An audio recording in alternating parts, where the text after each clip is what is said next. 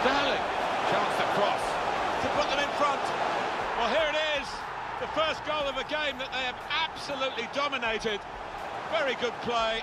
Defence opened up again, but the difference is this time that they put the ball past the goalkeeper. Good finish. And there's the interception.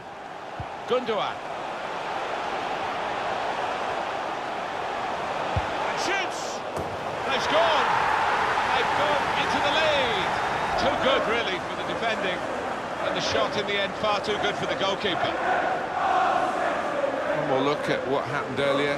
Could the defender have done anything different, Alan? Well, maybe he's half turned away, and that didn't help. If he'd have closed it down a bit more bravely, it might have been better. Rakitic. Cross towards that far post. And a goal it is, the opener in this game. Well, keep it tight, that's what both managers would have been saying. But now the opening goal's gone in. Tactics have got to change.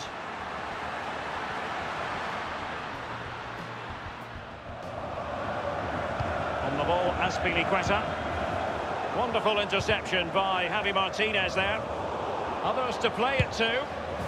Well, it's gone in. A goal for Chelsea. Who now? Well, let's see that one again. It's all about the contact, does everything right. He's not bothered where the goal is. He knows where it is. He gets a beautiful strike on it. Well, let's have another view of that goal.